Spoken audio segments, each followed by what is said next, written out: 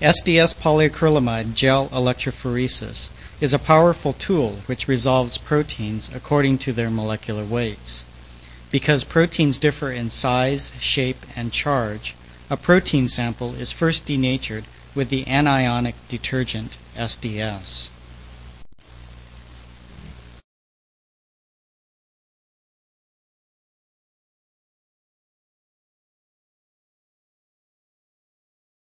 When the sample is heated, the SDS molecules bind to the proteins and cause them to unfold.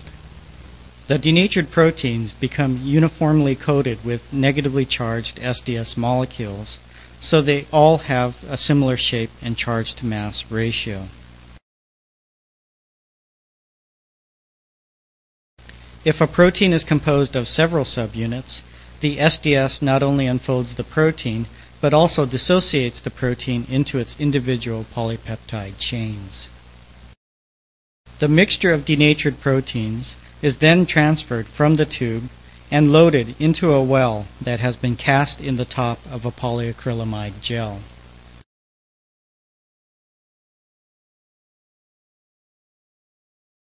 In an electric field generated by a power supply, the negatively charged polypeptides migrate through the gel toward the positive electrode at the bottom of the gel.